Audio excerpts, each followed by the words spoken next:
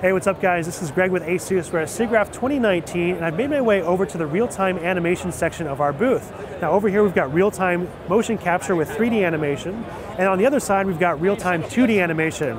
Now the reason we have two different sections because over here we're showing you the power of RTX Quadro graphics.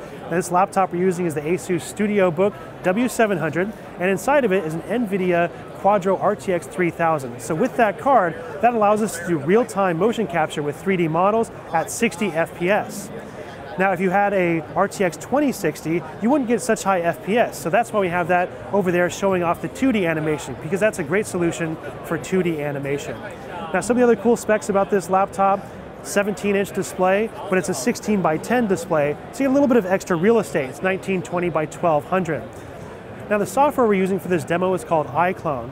What that does is it uses the webcam to automatically track your facial expressions without having to use any sort of special tracking dots or anything on your face, and then translates your movements directly to the 3D model at up to 60 FPS, so it's super smooth with very little lag. It looks incredible.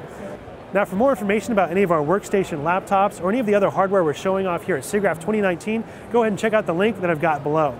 Thanks for watching, and we'll see you next time.